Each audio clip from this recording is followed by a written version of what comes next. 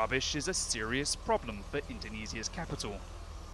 This landfill site on Jakarta's outskirts struggles to cope with over 6,000 tonnes of waste it receives daily.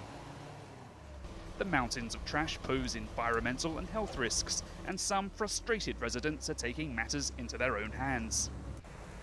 Hamidi, a young entrepreneur, is turning waste plastic into fuel. Plastic originates from crude oil. What I'm doing here is reversing the process of plastic to its origin. This makes it become an energy that can support petroleum or fossil energy.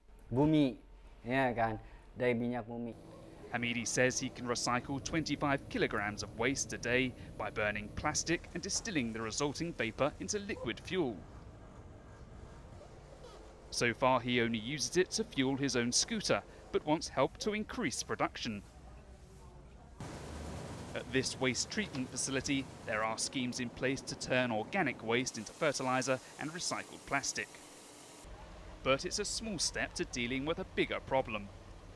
Greater Jakarta's 10 million residents generate enough rubbish to fill several football fields every day.